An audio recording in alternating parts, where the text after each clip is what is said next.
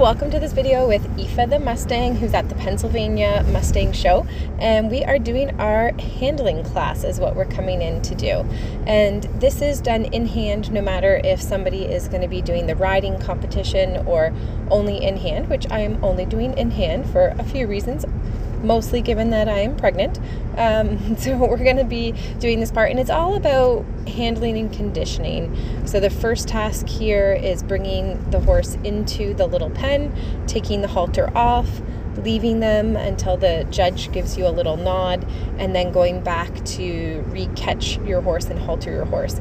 And so you never really know what the pattern's going to be, like what tasks you're going to get asked to do, in what order you're going to get asked to do them, but they're always geared towards basic handling that you would expect of a horse, and just kind of shows that they've definitely finished that portion of being a tamed horse. So here, I've taken her off the halter, and I'm gonna go out, and I always just want to make sure that I'm very gentle, try to keep their head tipped towards me a little bit, leave the pen, and she just kind of walks and looks around at things.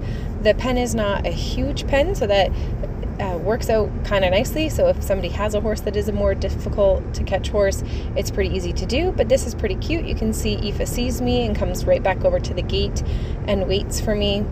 And then I just go over and put my arms around her to do the halter. Sometimes people, when they're doing a rope halter, they kind of whip the end over the horse and it can kind of hit them a little bit, whereas I prefer to put my arm around the horse and grab the other piece. So it's almost like giving them a little hug, and then I think it's just a little bit nicer for the horse. They don't get hit by the little end of the rope that you use to do up the rope halter. And of course I'm using a fusion halter, which is the combo between rope and leather. So it's got the leather cheek pieces but has the rope behind the ears and over the nose, because I do think the rope behind the ears and over the nose is really good for trainability, for the horse to understand where the pressure is coming from, when they moved off the pressure, all of those little pieces. So we completed the first step, and then now it asked us to trot and trot weave, so go through the cones, which shows that you can steer your horse and manage their energy, which is all really helpful. And then to stop at the barrel, which she did very nicely. And then you pick up the brush and brush your horse, which she's normally incredibly good for, and I can just have her stand and have her not go anywhere. And it was a little bit tricky because there were these little midgy flies. I don't know actually what they're called, but there were these little bugs, and even though I sprayed her with a lot of fly spray, even sprayed myself with fly spray, she was a little bit head tossy and fidgety. So like there, she started to move. Normally she would just completely stand still for me for stuff like that, but I think she was just a little irritated with the bugs and kind of moving around a little bit. You can see she's shaking a fair bit, and even sometimes on the camera you'll see something kind of flutter by the screen, and that's one of those little bugs. They were just kind of everywhere, and I think in part because it had rained so much and everything was so wet, and so it was just in general more damp, which means the bugs are going to be more out and about, and of course warm as well. So here, picking up the 4 feet, and the shows are all different. Sometimes you have to walk and trot your horse between brushing or picking up the feet. Sometimes you're not asked to brush, but picking up all 4 feet is usually always a task. And Aoife, we have practiced this several times, and you always stand perfectly still, but here she felt the need to back up and fidget a little bit before I got over to her back foot. But you can see she's shaking her head so much at the bugs. So I think she was just wanting to kind of get moving and get going, get doing something, because the more you stand still, the more the bugs kind of go after you, whereas if you get moving, they leave you alone a little bit more. So it's a little tricky. So not as best as we have done in the past, but of course she lets me pick up all 4 feet, and her stop at the barrel was really nice, and you can tell she's not like scared of me. It's not an issue of her not being tamed or gentled. It was just a matter of kind of fidgeting from the spot a little bit.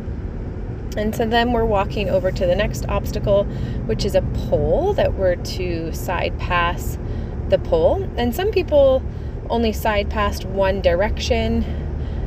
For me, my horse, Aoife, she side passes really well both directions. So it's super important that I show that we can side pass in both directions. And the judge didn't specifically say what we needed to do, but if your horse can do something well, it's really good to show the pieces that they can do well.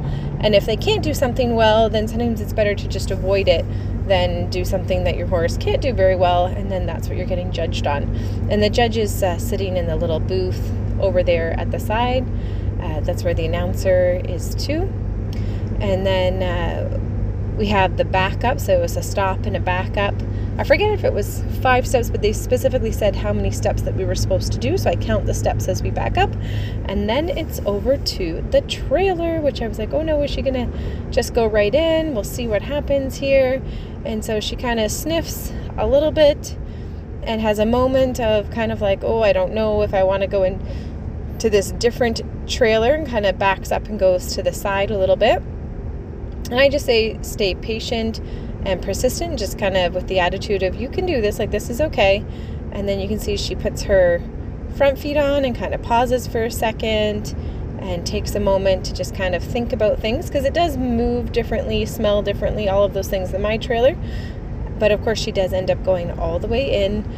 So it was a little bit of a slower load, not a bad load, but is it a perfect score? No, it's not going to be a perfect score, but it's going to be a really good score, because she goes in calmly and steadily, and then she comes off very calmly and slowly to walk out. So then now we're just heading out of the arena, and that wraps up our handling and conditioning class. I'd love to hear in the comments what you guys think of her round. What do you think her best parts were, and what do you think are the challenges that we got to work on? Thanks for watching. Remember to subscribe and check out harmonyhorsemanship.com for even more learning.